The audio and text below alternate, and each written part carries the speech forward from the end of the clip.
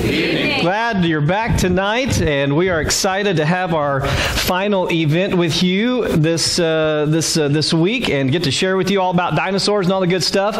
And of course, as I like to do, promote a few things for you. And one is the brand new, open last month, ICR Discovery Center. The ICR Discovery Center. We've got brochures back there for them. This is a ministry that we have just fallen in love with. We are so blessed of Creation Truth Foundation to get to work with ICR on a pretty frequent basis. There's often times where their scientists, a lot of the scientists we've been mentioning this week, and their books back there and their resources and people we've talked about are almost colleagues of ours. We get to work with them and find out the latest scientific research, stuff that's going on, and to share it then with you all when we go places all around the country. And just last month, they finally opened a 3-year project they've been working on, their brand new Discovery Center. Anybody ever been to like the Creation Museum over in Kentucky? Okay, all right, you've heard about that. Ken Ham Answers Genesis. Well, this one's in Dallas, Texas. It's by the scientists, has all this latest state-of-the-art technology and really amazing, cool stuff. And so if you're ever needing a good field trip to a good Creation Museum, we told them we would tell everybody because we very much enjoy working with them. They use our fossils sometimes. We use their scientists, and stuff. So we just got a wonderful, great working relationship with them. And because of that, this year we have lots of new books that we didn't have last year because they've been putting out a whole bunch of new material, all the way for kids and books for people of all ages, like the Kid at Heart, okay, and all kinds of fun stuff written by their scientists. And so we're really excited to share with you that good news about all that kind of stuff. So, anybody here want to learn about dinosaurs? Yeah. Okay, really, after 3 other nights of it? You haven't got enough of dinosaurs yet? No. Okay, all right, that's good to know. That's right. So we're going to get rocking and rolling on some dinosaurs. And tonight, let's finally find out how all these dinosaurs fit in precisely with God's Word. The first night, we covered dinosaurs in movies. That's right. In movies, in museums, in television, in the culture, and how a great deal of the stuff that we think we know about dinosaurs, is it actually scientifically true? No, the way they're portrayed in movies, it's a lot of stuff is made up for the magic of the movies, yet it's influenced our understanding of what we think a dinosaur can do and how a dinosaur might behave and how a dinosaur would do this or that and all these kinds of other. And so we went through a bunch of those kinds of things and looked about how T-Rex could actually behave and how the Pachycephalosaurus and all that kind of stuff. And we saw, though, that behind some of that is an agenda. A worldview-driven agenda to try to get us to believe a story that is not biblical. Remember a lot of that stuff? A lot of those things about the evolutionary process. And the biggest thing about dinosaurs today is they evolved into what? Birds. They evolved into birds. They put feather wings on these dinosaurs and say they turned into birds. When we looked at the science, have we ever found any of that? No. But you're going to read all kinds of stuff all over the place that is a settled science. And anybody who denies feathered dinosaurs, they don't know what they're talking about. They're feathered dinosaur deniers. That's about what it's come down to, okay? I mean, they're so... And when we showed you, they have nothing upon which to base that except for a worldview they're trying to drive home here. Then, Matt shared with you about... what did you talk about, Matt? I was asleep. Oh, no, I'm sorry. No, Matt shared with you some incredible stuff about fossils and how fossils are made. And in order to make a fossil, does anybody remember what you need?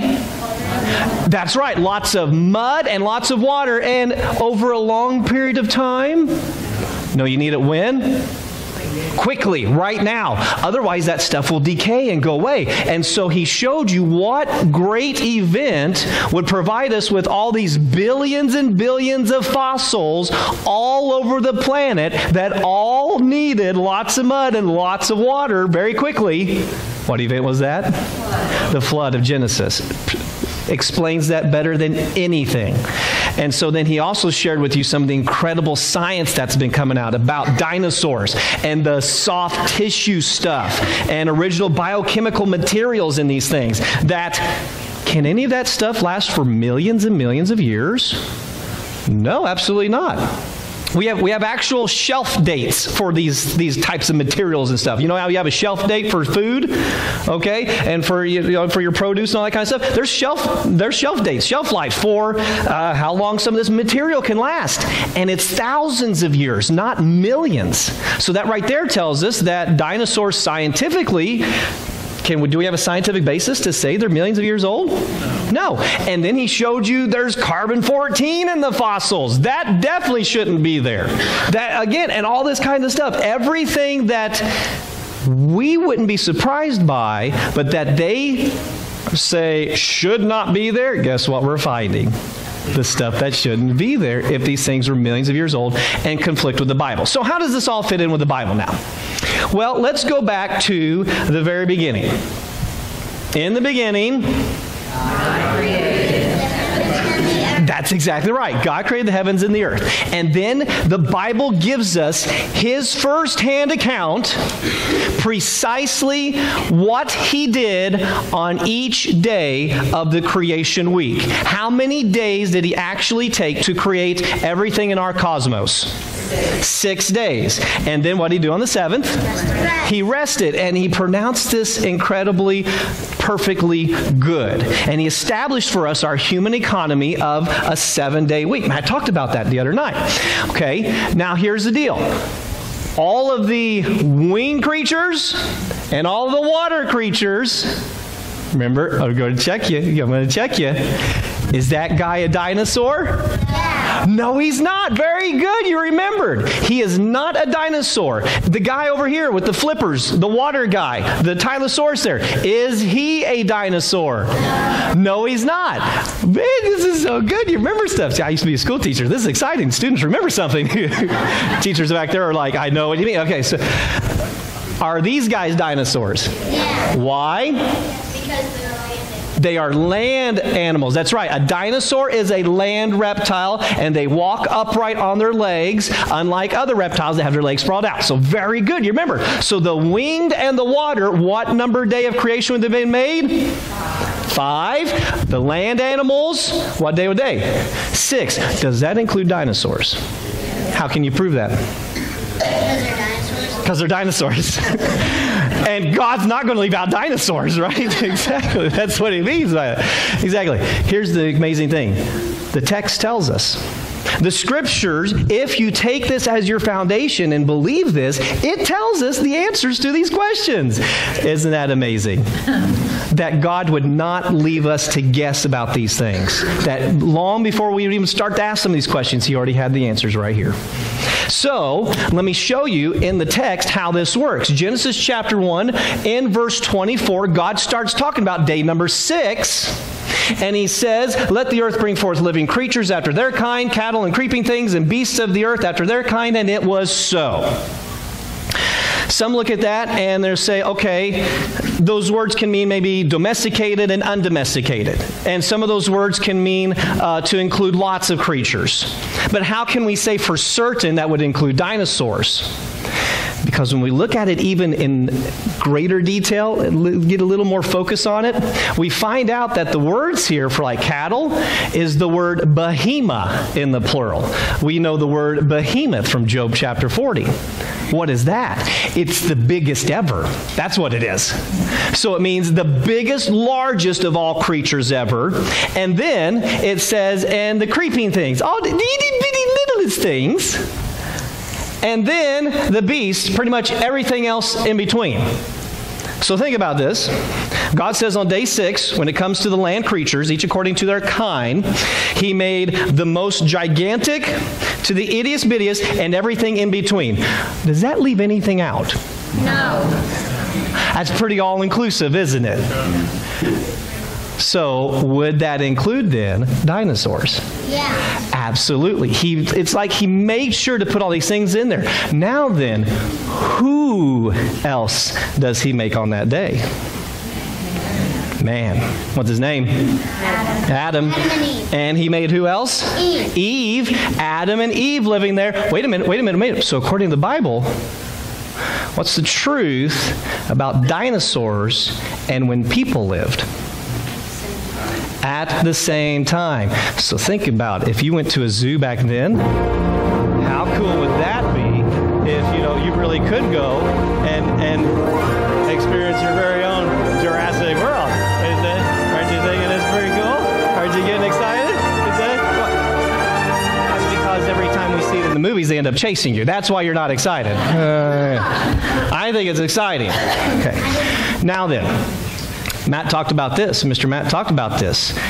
We have dinosaurs alive with people, and then there's this great event that made almost all of the fossils that we find in the world today. What event was that?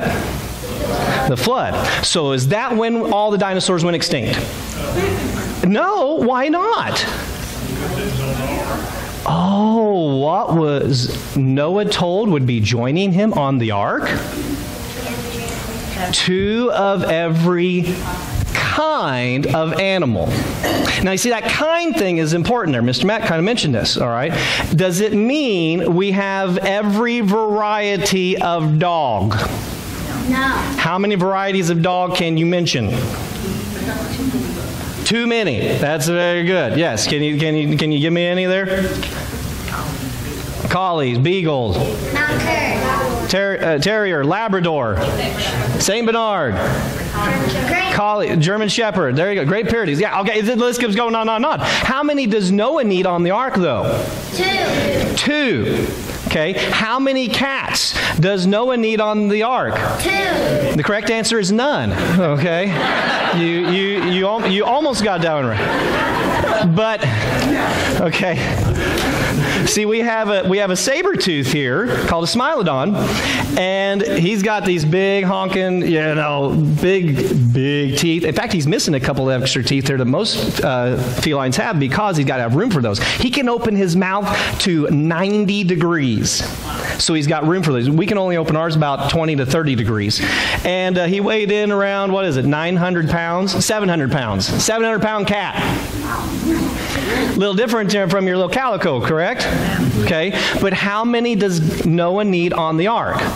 2. Because these kinds that the Lord would have brought to him, the male and the female of them, they would have had all the genetic information you need to get all the different varieties we have today. In fact, a lot of our varieties, a lot of our breeds that we have today have only come about in the last couple hundred years. Yeah. Okay. So they would have had full genetic information to get on it. In fact, Answers in Genesis, I forgot to bring this book up. Matt showed it to you last night. Answers in Genesis, when they made their big ark in Kentucky, their big full-size ark down there, many years leading up to that, they had their specialists working on how many animals are we going to need on the ark to get all the varieties we have today.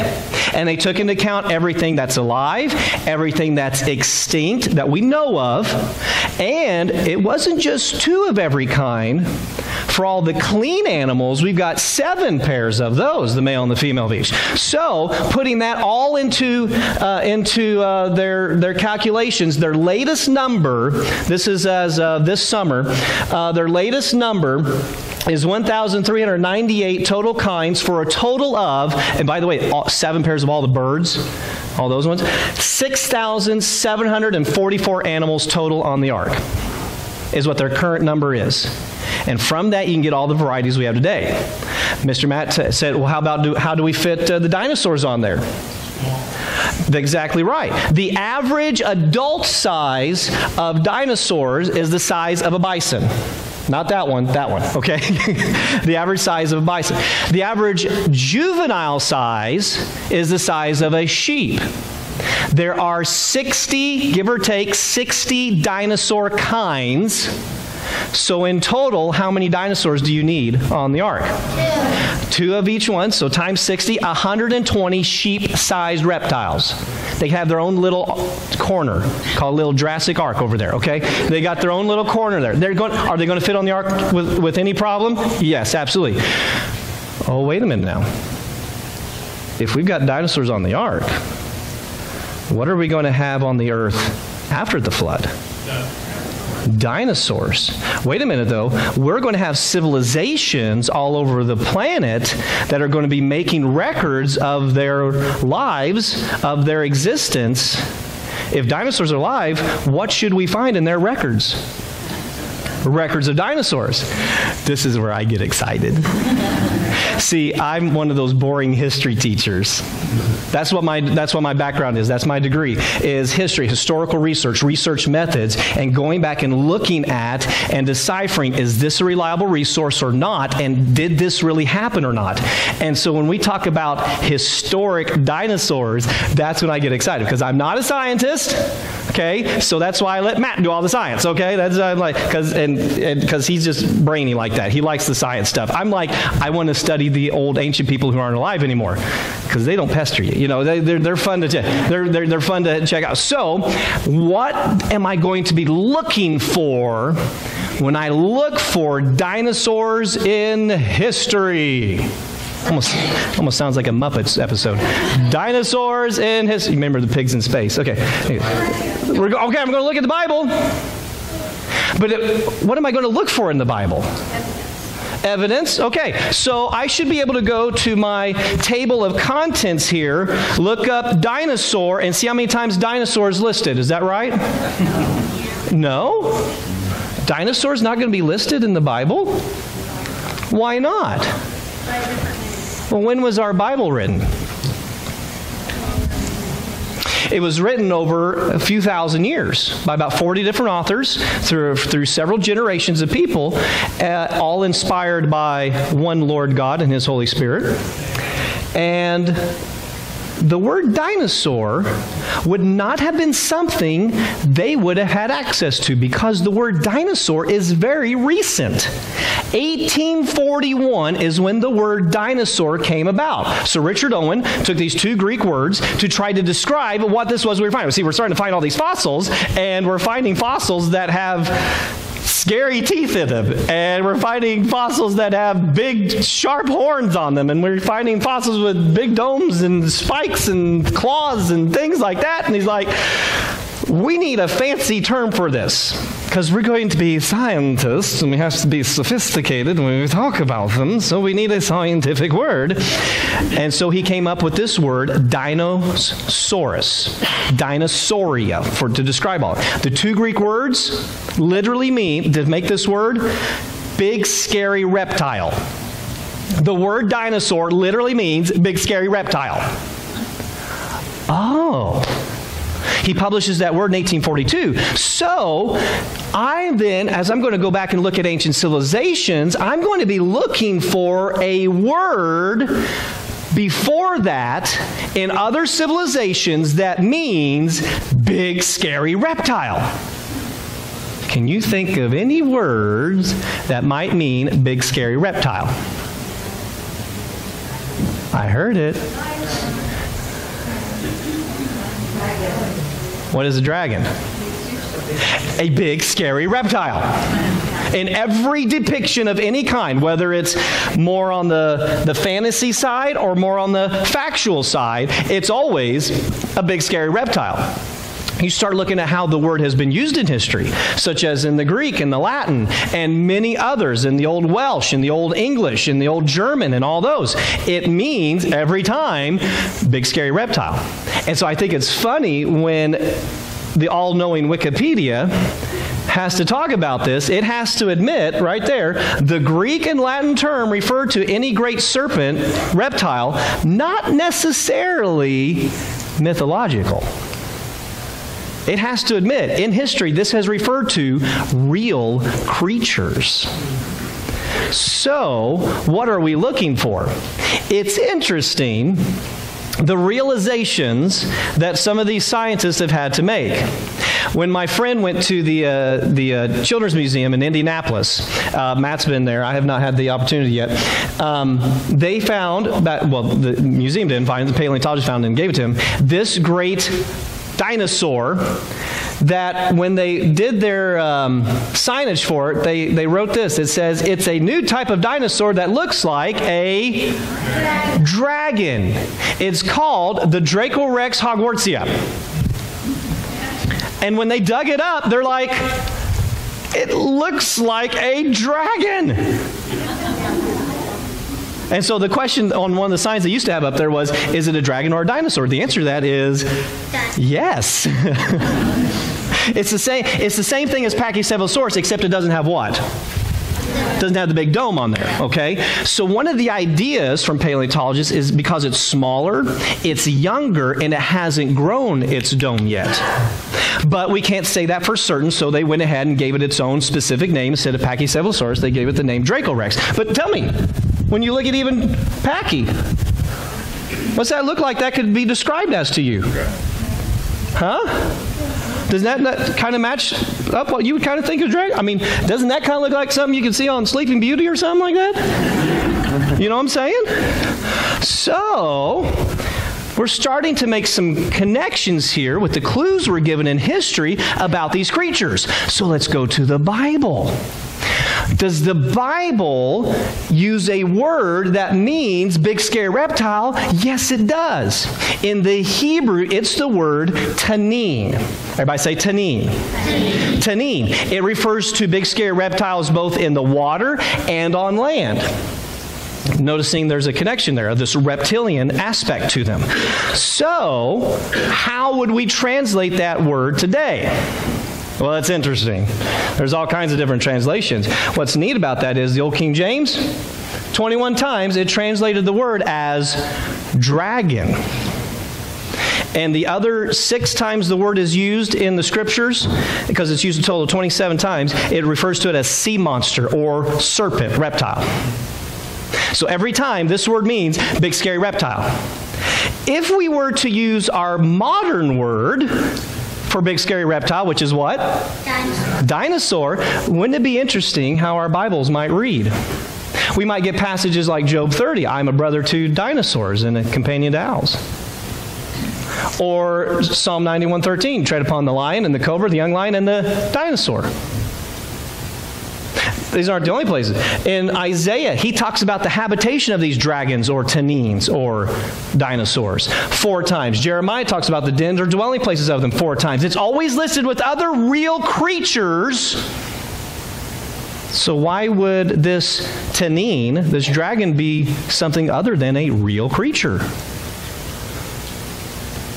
Do we have anything upon which to say this isn't a real creature?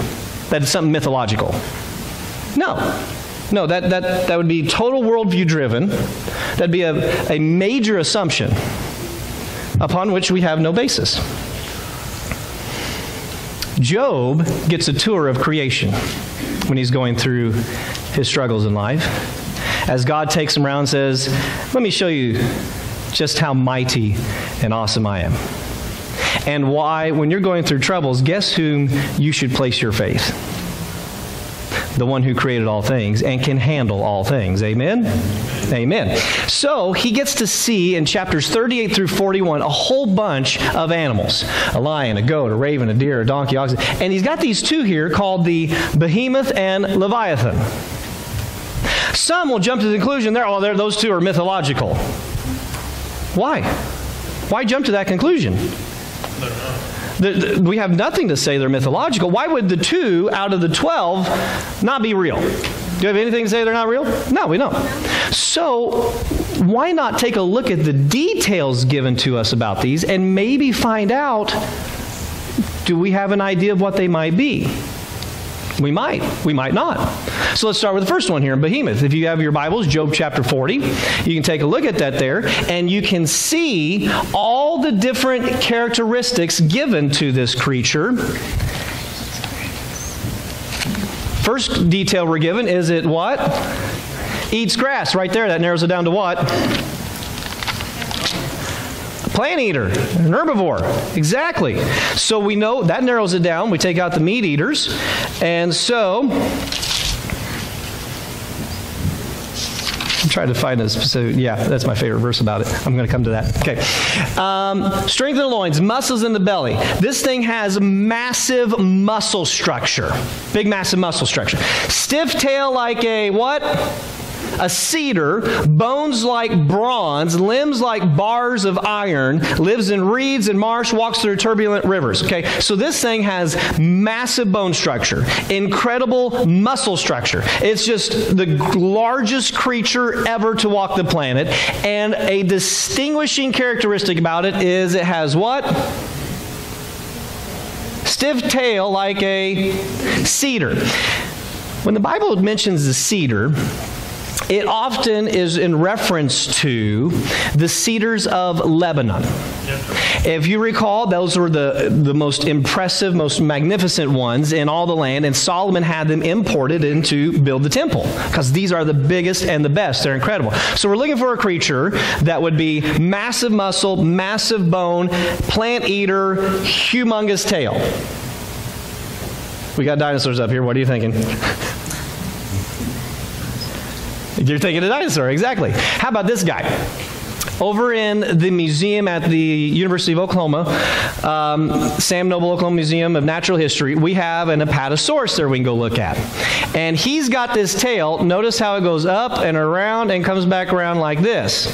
Because this tail is 30 feet long and 5 feet thick, and that's without any muscle, without any tendons, without any skin. That's just bone. That's a pretty big tail. Would you say that would qualify as a tail like a giant cedar tree? Sure, why not? Absolutely. However, in your Bible, you may have in your Bible some divinely inspired footnotes. Yeah, not so much. Okay, but you may have some footnotes, just not inspired. So, anybody there have a footnote suggestion as to what this creature might be? A what? Hippopotamus. Yeah, that's got a giant tail there, doesn't it? Big tail, hippopotamus. Some might say elephant. How big of a tail does a hippopotamus or an elephant have? Not much of one, does it? No. Why? What? I said it could have been the trunk, they say. Or it could have been the trunk, yes, because the word tail can refer to the front of an animal. I actually looked that up because I've seen that. You're exactly right. Some will make that excuse. Oh, it's referring to the trunk of the... And I looked up the word tail in the Hebrew, and it means the rear end, the back end, the tail hanging down. It can't be the front at all, okay? But why in our footnotes would it make those kinds of suggestions? They don't have any other explanation. They don't have. They think dinosaurs are prehistoric. They don't think they could have lived at the same time. They might think it's kind of an embarrassing thing to have this dinosaur here or something. It sounds like a worldview issue. But think about this first before you jump to I can't believe I did that kind of response. Think about this. King James is translated what year? 1611. We don't start finding dinosaur fossils till the 1800s. So, at the time, and you got the Geneva Bible before that, and at the time, what is their understanding of the biggest land animal on the planet? Elephant or hippopotamus. Are those animals to be messed around with? No. No. Elephants kill more people in Africa than any other, hippopotami. I made that word up. Hippopotamuses, kill more people in Africa each year than any other animal. They're dangerous. You don't mess with them. You don't get in the water with them, okay? So for them, the biggest land creature of the time is a hippopotamus or an elephant. Now think about that. Before we even had their fossils to go look at a museum, your Bible has described in perfect detail a sauropod dinosaur. How amazing is your Bible? It's a true word. It's the true word, absolutely. So sauropod dinosaurs, those are the long neck, long tailed dinosaurs. Everybody say sauropod. Sauropod. So you got Brachiosaurus, you got Apatosaurus, you got Sauroposeidon. You've got ones like this guy. This is the Patagotitan. It is the biggest ever discovered to date. We got to see him, Bob, Matt, and myself, we got to see him in the Chicago Field Museum. Where he's standing is where Sue the T-Rex used to be. She's itty-bitty compared to this guy. So they got this, and they moved Sue to her own brand new exhibit that they opened up this year. And so if you want to kind of get an idea of how big this guy is, let me see here. Oh, there's me right there standing beside him.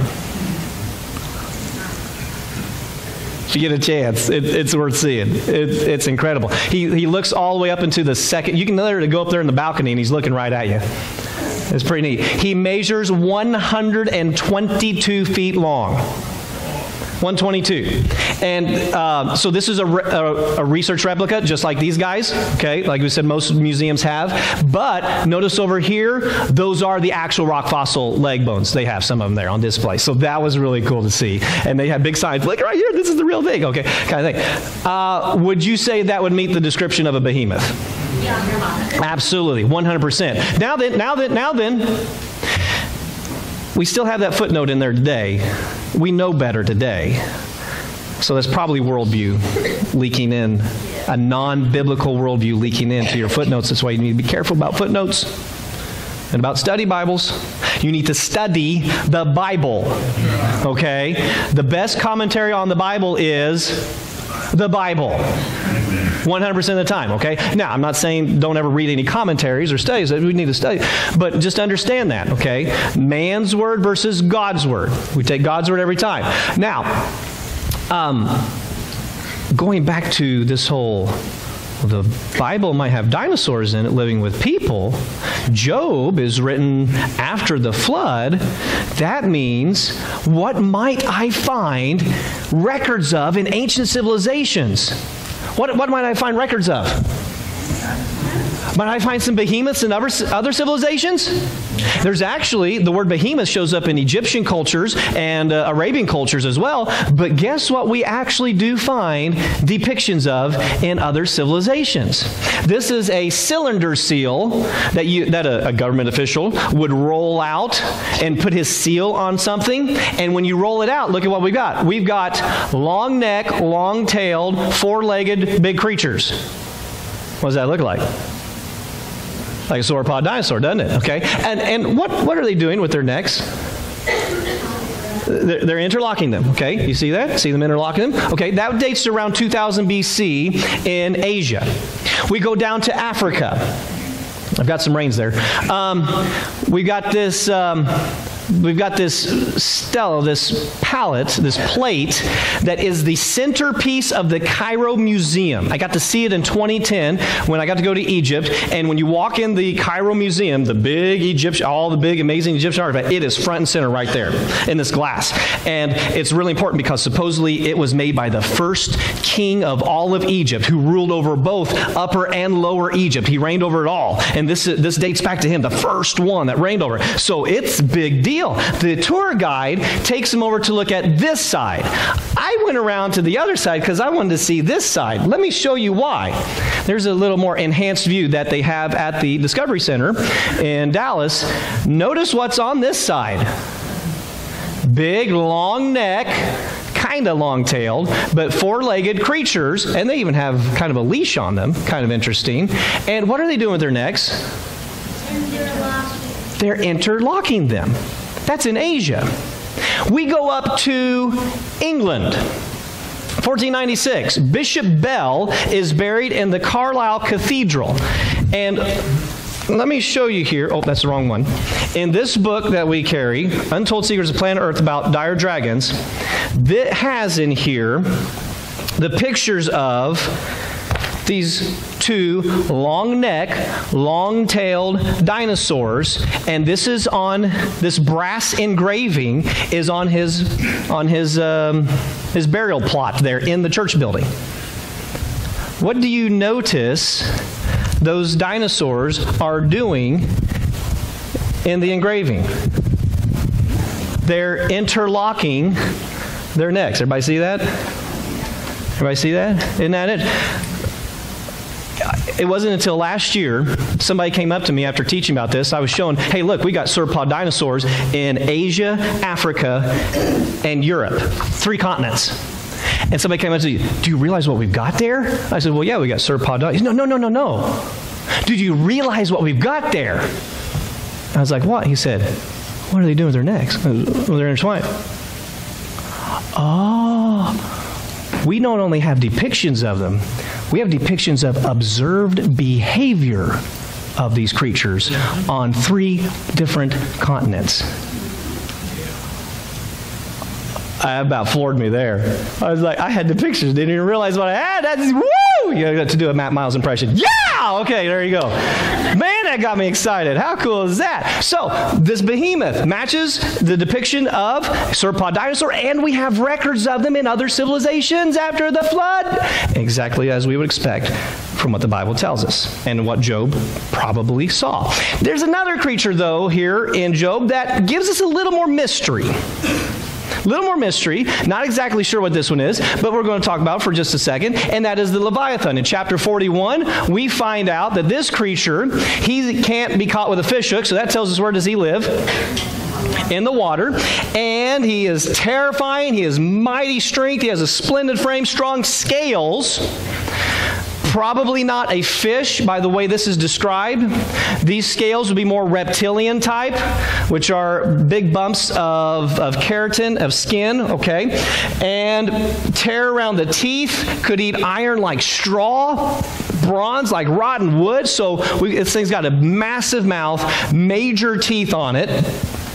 Back row is made of shields that clasp together so air can't penetrate. Do you hear the details? This doesn't sound like something just made up in wind. And then it's got flames.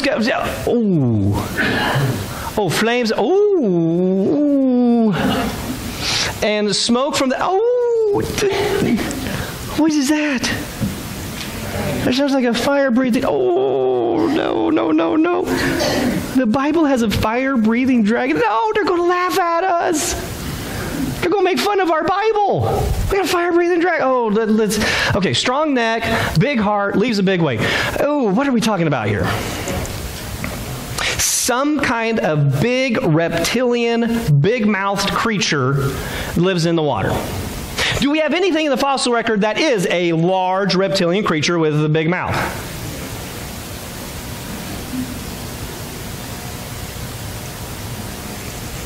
Anybody heard of the Mosasaurus? Yeah, that's a pretty big one, isn't it? Mosasaurus, 59 feet long, 7 tons. You can fit a Volkswagen Beetle in his mouth. That's a big creature.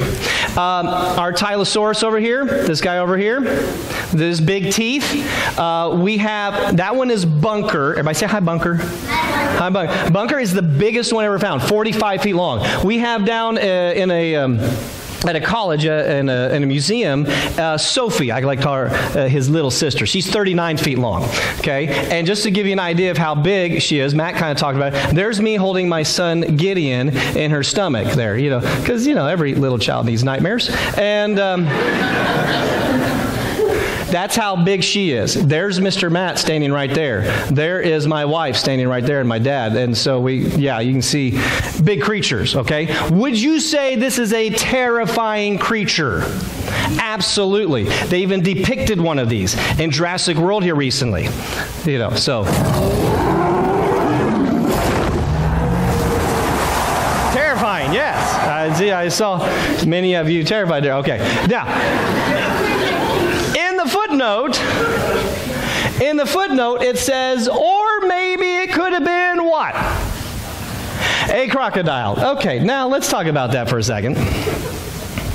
Anybody ever been to, it's amazing how many have, anybody ever been to Gatorland in Eustis, Florida? There you go. Okay, we got some down there near Orlando. There's also some other parks down there that have gators in there. I've been to Gatorland before in Eustis, Florida, because it's a cheap attraction, okay? But it's really good. It's fun to go to. And they have a session where you go and you sit in the bleachers and they go down. A guy goes down there and he wrestles up a gator. He pulls it up by the tail and he sets it on there. And then he does fancy tricks where he opens the mouth of it and shows you the teeth, all that kind of stuff. And then after the show, he says, okay, now come on down here. You can bring your child, give me about $5 and send your child inside with me. I then will sit him on the gator, step back, and you take a picture. You can pay him money to do that. always wanted to do it. My wife says no. And so, if you can send the child in there and sit on the gator and the child's just fine, does that sound like the terrifying creature of Job 41? No.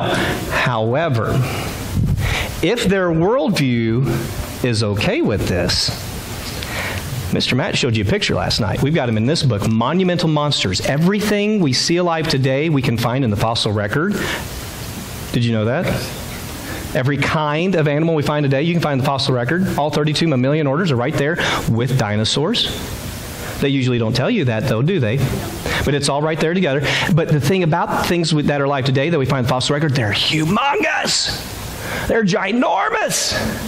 And Mr. Matt showed you a crocodile last night called the, anybody remember? Sarcosuchus. Who said that? Man, there he was. He's smart. He's paying attention there. Sarcosuchus. This gator, look at this guy. That's his head compared to today's gator. Okay? Look at that guy. Massive. He was, what did he say last night? 40 feet long, 10 tons. That's a gator. If that is what kind of crocodile we mean by Leviathan, I wouldn't have a problem with that. Because that is, Matt, can you catch that with a fish hook? I don't think so. Absolutely not. This is a massive, massive reptilian-like creature. Okay? Now, we're told, though, in other passages of Scripture, these things would swim out in the ocean and around ships and stuff like that. So maybe not a gator. What is it? I'm going to tell you. I don't know. I don't know what this creature is. I'm not going to stand up here and try to make it up for you. Okay? I'm not going to do that. But there's still that one little detail about this one. What can it do? It can breathe fire. Have we ever observed fire breathing in the animal world? Shake your heads like this. You may not have, but scientists have. Let me show you scientifically observed fire breathing. Dr. Job Martin is going to tell you about it. Well, the first thing that we really studied together was this little bug called a bombardier beetle. And this little insect is about a ½ inch long, and it mixes chemicals that explode. So I began to think, okay, now how would that evolve? Let's say if evolution is true, and you're evolving along here, and you don't have a defense mechanism, because that is the defense mechanism of the bug. So if evolution is true, it had to somehow evolve that. So let's say it's coming along here. Well, the first time it evolves the explosion, what does it do to the bug? Boom, you just splattered your bug, okay? So splattered bug pieces don't evolve. So I thought, how could this have happened? Well, it doesn't blow itself up. It has another little factory inside itself that manufactures chemicals. A chemical acts as a catalyst so that when you squirt that chemical in with these other chemicals that are like in neutral, you get your explosion. Well, the first time it manufactured that little chemical, here it goes again, blew itself up again. But it doesn't. Why? Well, because it has like an asbestos-lined firing chamber. And even then it would blow itself up if it didn't have somewhere for the explosion to go. So it has like twin tail tubes. And it can aim these tail tubes all the way up, out the side, out the front. Let's say a spider is coming up toward its side and it doesn't have time to turn around and shoot. It can just take its little gun turret, aim it out there and shoot. The explosion on this little bug, all you hear, if you're listening as a human, you hear this pop. But scientists have now put that explosion in slow motion. And it's like about 1,000 sequential little explosions, but they're so fast, all we hear is one pop. And so you think, well, now, why would that be? Well, that was a curious thing for the scientists that study this little bug. A lot of them at Cornell University, some other places. And what they discovered was that if it was just one big pop, the little bug, if he's shooting like a spider, let's say over here, and he goes, bang, and shoots it, he's going to pop himself right out of there. It's like lighting a burner on a jet engine, so he's out of there. But as long as it is a sequential explosion with his little legs, he can hang on. How would evolution explain a sequential explosion? This little bug messes with all the theories of evolution. There is no way a slow, gradual process is going to produce this bug. There's no way even the newest theories of evolution, like punctuated equilibrium, which means evolution happens very fast. Well, there's no way that will explain this little bug. So notice, in scientifically observed fire breathing, we have a chemical reaction of a boiling flash vapor, gas flash vapor, expelled from the creature. Did you read Job 41 carefully? Let me show you. This is what the Bible actually says about this fire-breathing creature. Its snorting throws out what? Flashes of light. Its eyes are like the rays of dawn. Flames stream from its mouth. Sparks of fire shoot out. Smoke pours from its nostrils as a boiling pot over burning. A gas flash vapor. Exactly as we've seen in the animal kingdom of fire breathing. Long before scientists ever discovered that, your Bible described it in perfect detail. How amazing is your Bible?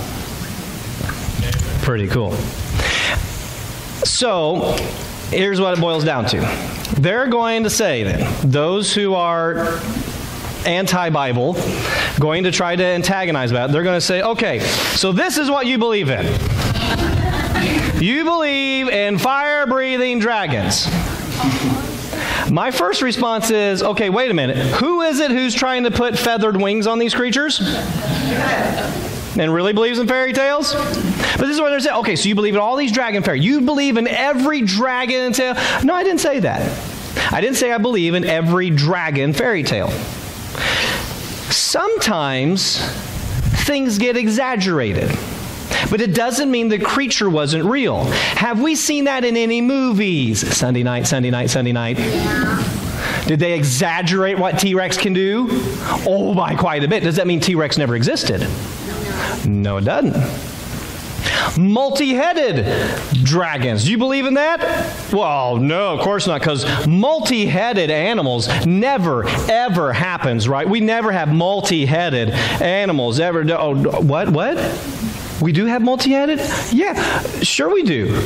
Of course we do. It happens sometimes. It's a birth defect. It does take place sometimes. Can you imagine if you found an Albertosaurus who had a two-headed defect? Would that not make a great story? Can you imagine a two-headed T-Rex? I mean, is it possible?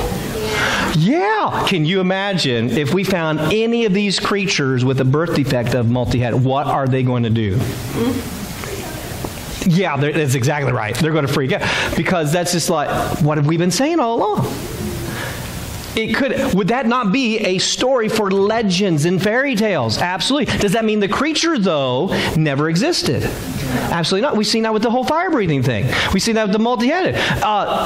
There's another one in your Bible that's mentioned sometimes and brought up in ridicule. Unicorns.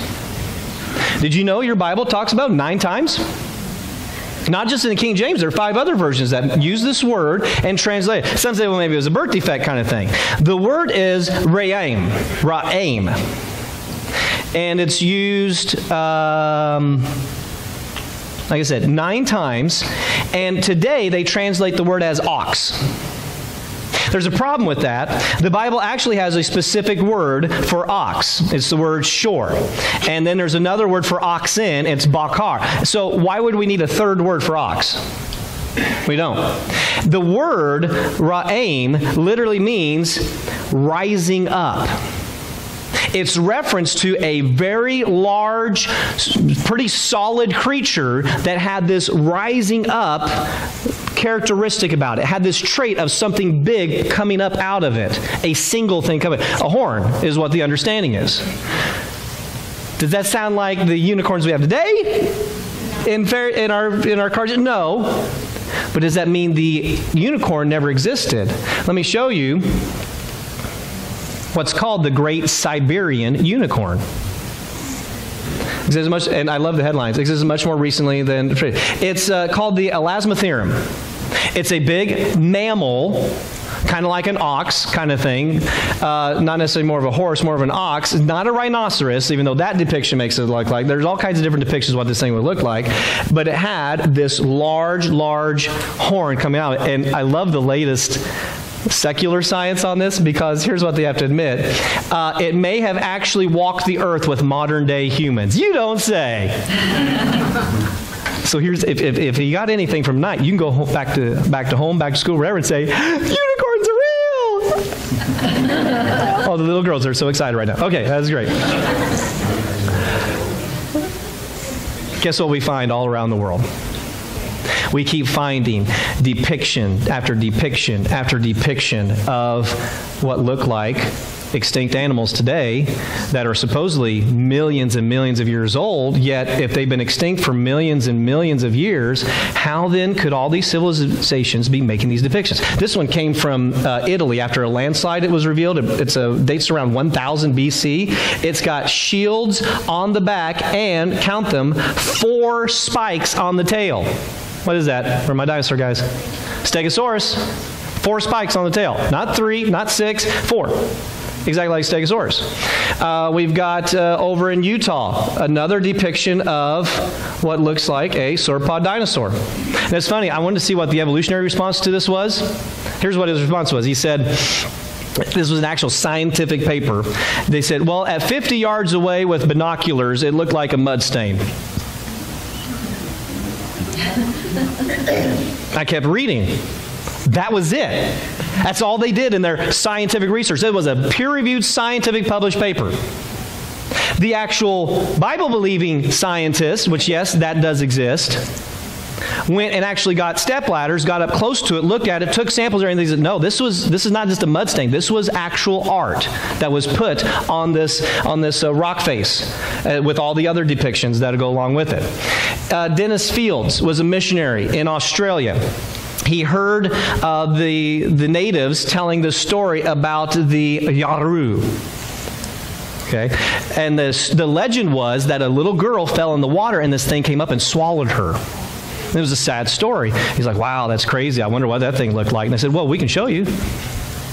He said, you can? Oh, the tribal artist can show you a picture of what has been handed down through our ancestors of what it looked like.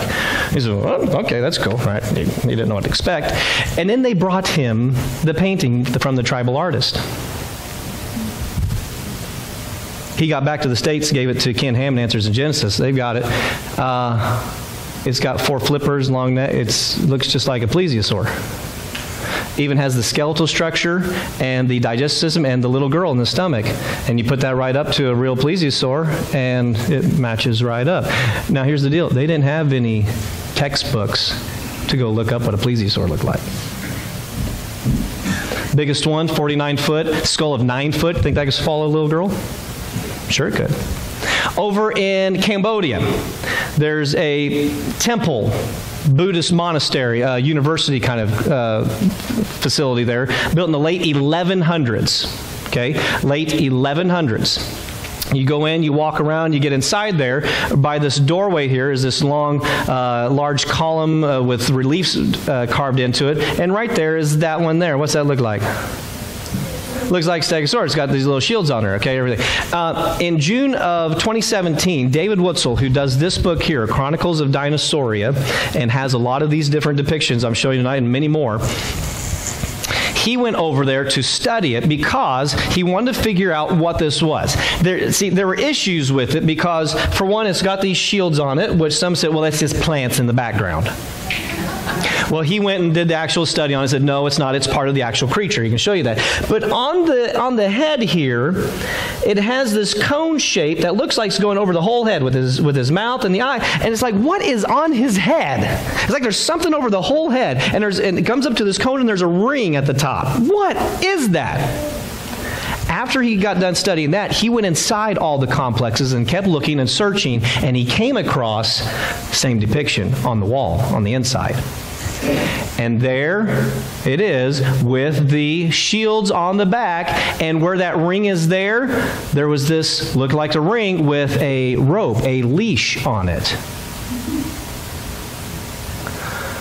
Well, that's interesting. If you had something that strong and big, would you hook it up and pull stuff around? Would you leash it and use its power? Have we done that with animals before in the past?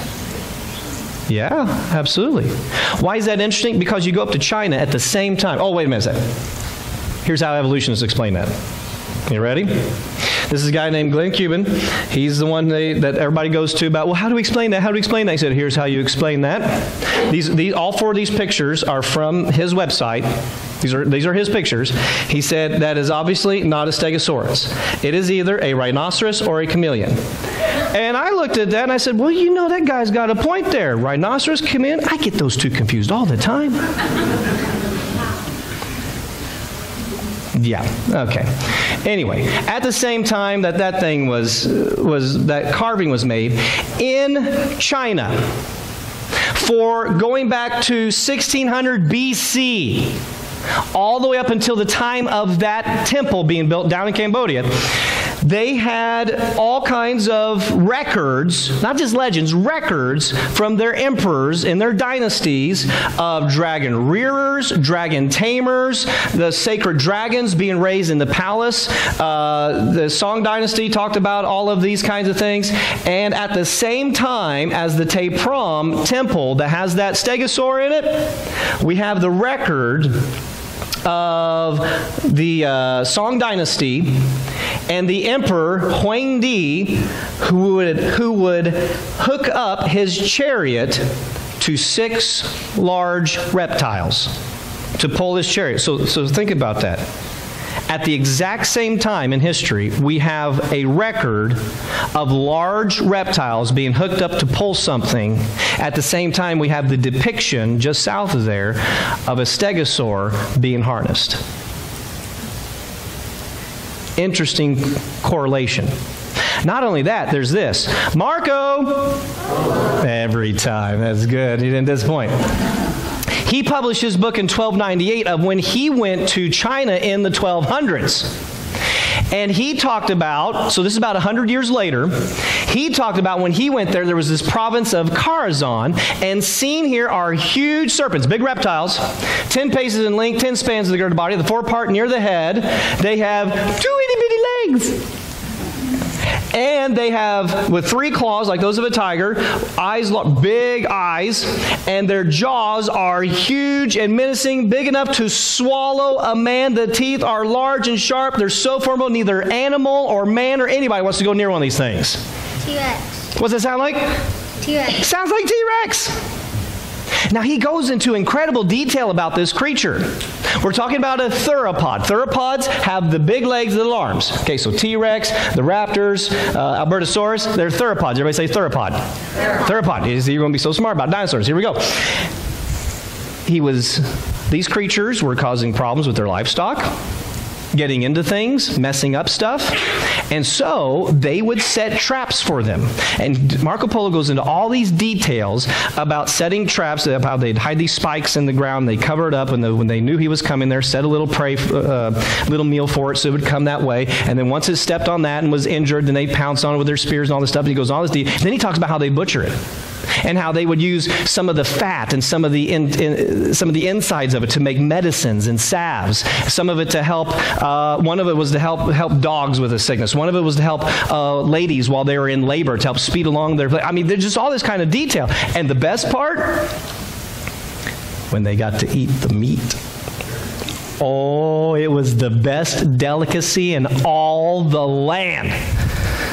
Was it? Well, I mean, anybody here ever had like gator tail, or rattlesnake meat or anything like that? Yeah, it's pretty good. Can you imagine that tail? Woo! That's tasty right there. That's what I'm thinking. That's what we talk about. So what kind of animal are we talking about? T-Rex. Sounds like T-Rex. But look at the details. Marco Polo specifically said this big reptile with itty-bitty arms, big mouth, sharp teeth, had how many claws? 3 claws. T-Rex has how many? He's got 2. So we've got to look at the details. Somewhere in the fossil record, we've got to find a creature that is around, well, how long did he say it was? 25 feet and has 3 claws. Have we ever found anything in the fossil record like that? Yeah, you're right. The Allosaurus averages 28 feet. And guess how many claws he has? 3.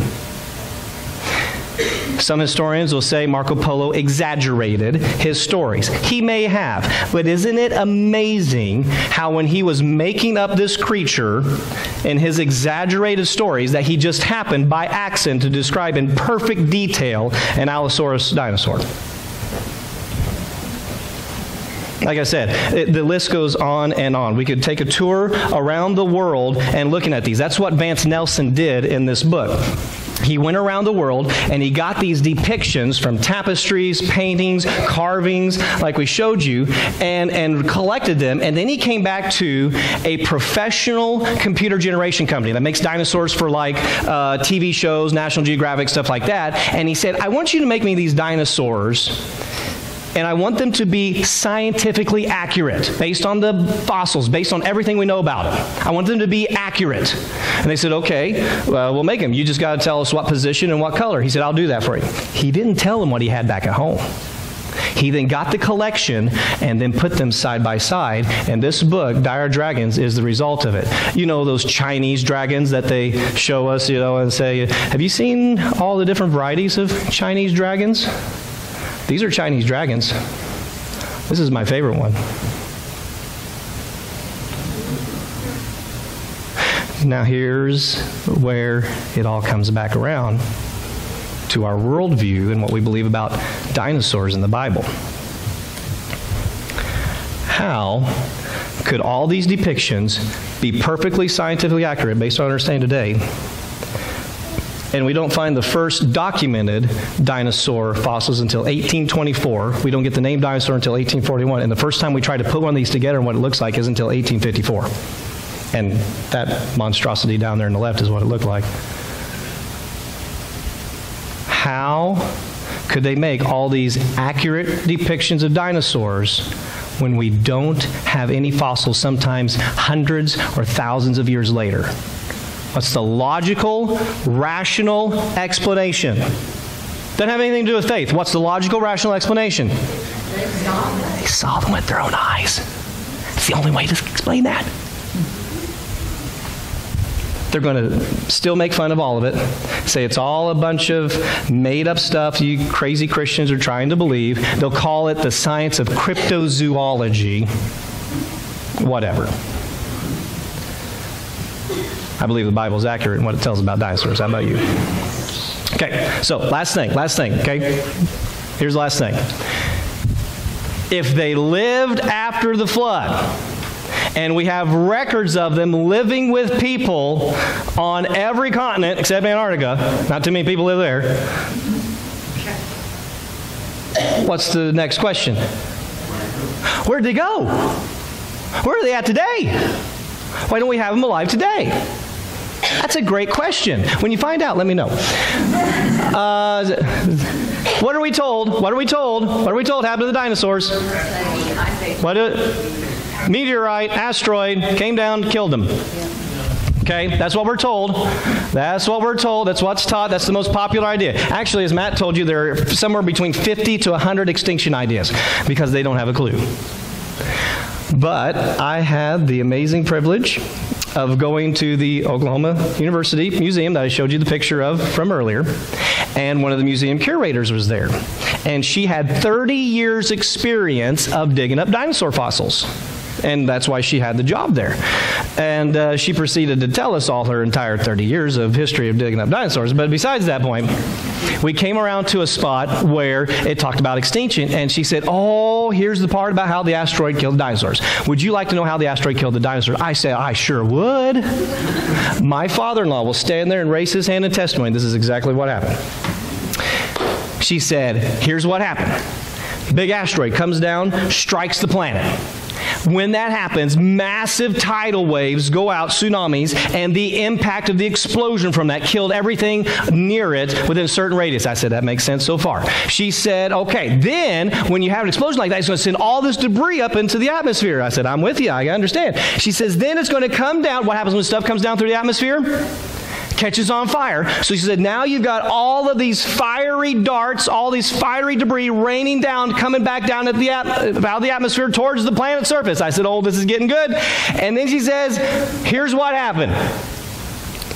All other living creatures were smart enough to find their holes and caves in the ground and hide. But the dinosaurs did what any good Central Missourian person would do and went out and said, "Oh, let's watch."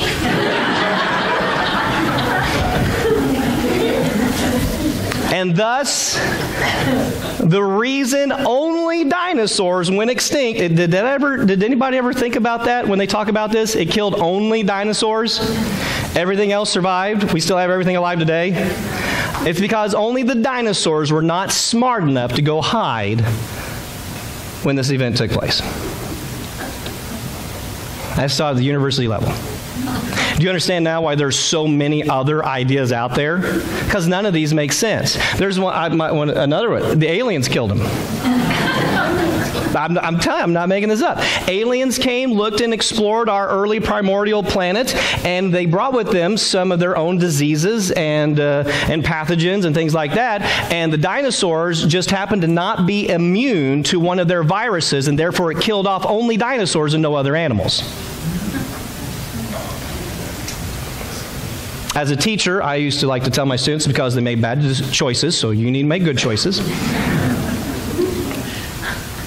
But my favorite, and usually the one that all of the middle school and younger students like the best, is the one about where there was a change, bacteria probably, in their eating, in their plants, in their diets, that started causing problems with their gastrointestinal tracts, which then caused them to start to produce excessive amounts of methane that then eventually suffocated them to death.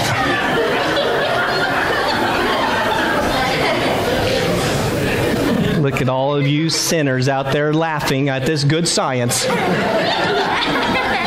my goodness. Might the Bible have an explanation for us? Yeah, it actually might. Would you go give me a timeline? Thank you.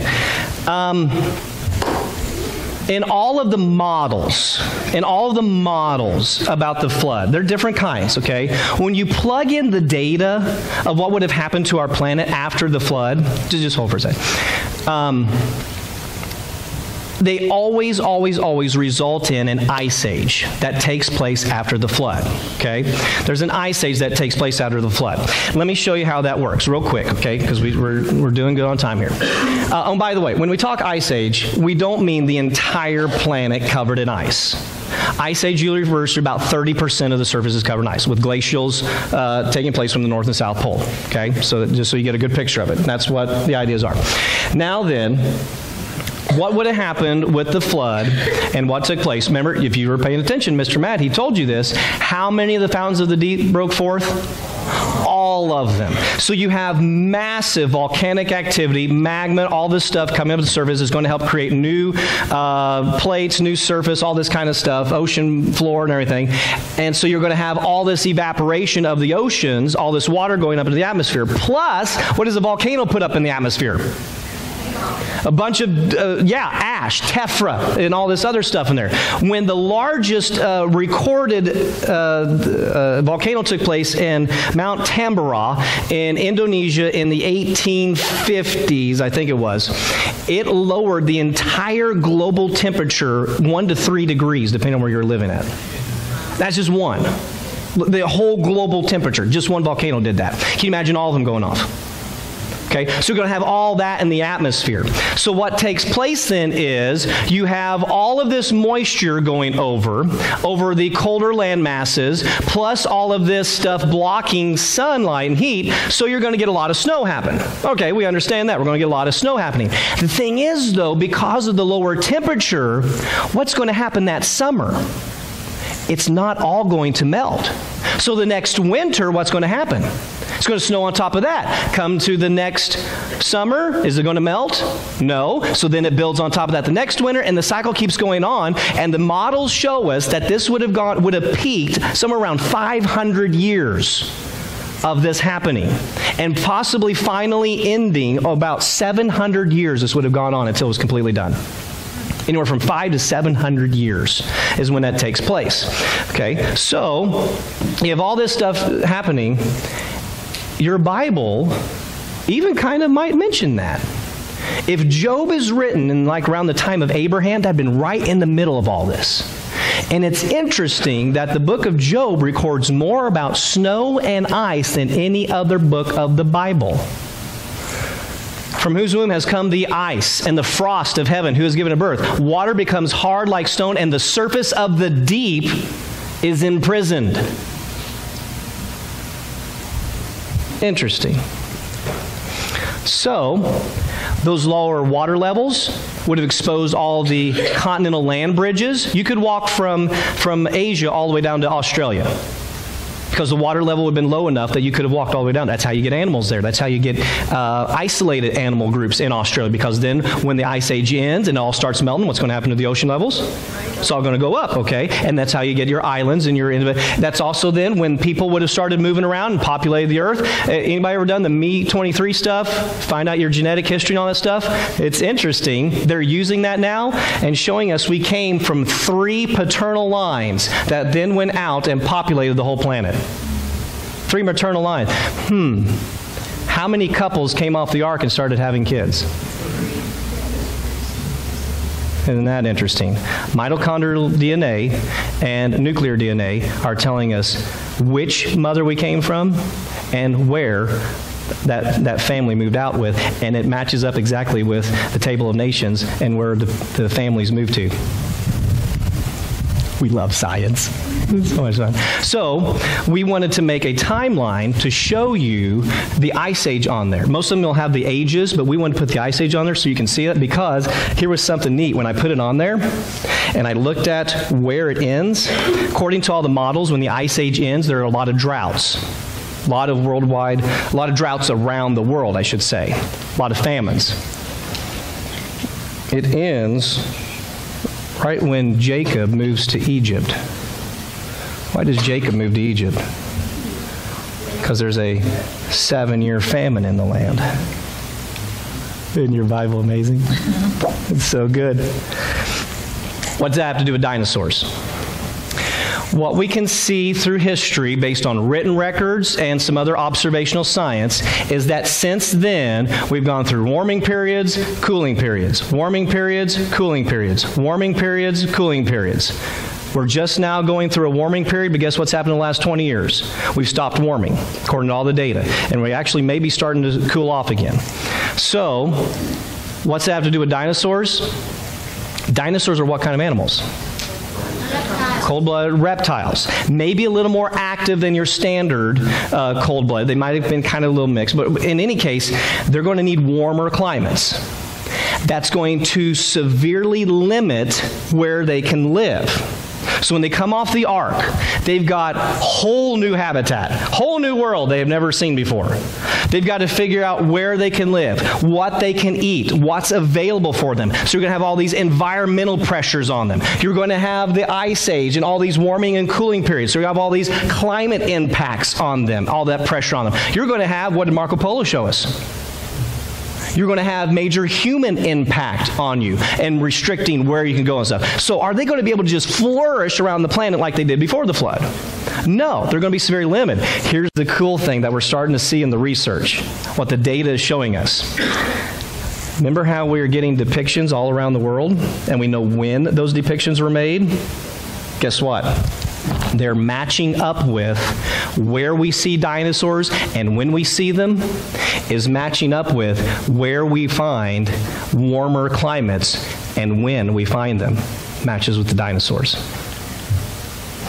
So that when Bishop Bell has the pictures of the sauropods in England, guess what? It's really warm in England then. Not saying they were living there, but they may have migrated farther north where he may have seen them. But here's the crazy thing. After Bishop Bell and after those guys, we enter into the Little Ice Age. Guess when it is we see the very last depictions of dinosaurs? Is at the beginning of this Little Ice Age. And so whatever remaining dinosaurs had made it to that point in time, that Little Ice Age came about and once again restricted it, people hunting them as Marco Polo recorded and all this other stuff. The very last ones we see in any depictions dates to around 500 to 600 years ago. About the time of the Pilgrims, about the time of Columbus, about the time of Columbus. It's the last time we see them. Does that mean there aren't any alive today? Can't say that. Doesn't mean we won't ever find anything like one of these things alive again. I'm not saying that. But what I'm saying is, all the data, everything we've come here and studied every night, what's it tell us? It tells us the answer to that question. Can you trust the Word of God? Absolutely. So can we trust it when it tells us that God created this universe in 6 days around 6,000 years ago? Yes. Yes, there's nothing science-wise to say that there's anything wrong with that. Only worldview has an issue with that. That's why we've been hammering this whole idea of worldview every night. That's why William asked us to talk about that. Do we have any problem then with humans living with dinosaurs? No, there's no science that says there's anything wrong with that. Do we have any problem with a global flood and a family of 8 and all the animals surviving on the ark? Are there any problems with that? No, there's not. We can trust what it tells us. So then, can we trust it when it tells us about God loving us, giving His Son for us, that there's hope, that there's salvation, we can be forgiven of our sins? Can we trust it when it tells us that? Yeah, because here's what Jesus said about that. Jesus told us, I want you to check this out. In John chapter 3, there's a religious leader who comes to Jesus. And he says, I've got questions, because you obviously are the great teacher. You're the one that has the answers. And so Jesus starts giving him answers. But he's like, I don't know if I get that. I don't know. That's kind of hard to believe. And Jesus finally just pauses in verse 12. And this is our theme verse for Creation Truth Foundation, for our ministry. And Jesus says, I've told you all these earthly things and you don't believe. How are you going to believe if I tell you heavenly things? Do you get the challenge? Jesus has challenged us, has told us, you take this book right here, this Bible, you go check anything it says, anything, people, places, events, locations, geographical features, any type of historical occurrence, any scientific claim. And Jesus says, if just one detail of that doesn't prove to be right, you just chuck that thing. You don't need it. But if and when you do go check it out, and you find that every part of this is absolutely true, the things you can see, guess what else is true? The things we can't yet see. Amen. Jesus thinks this book is so amazing. He will literally bet your eternity on it. Will you trust your life with it? Father, thank you.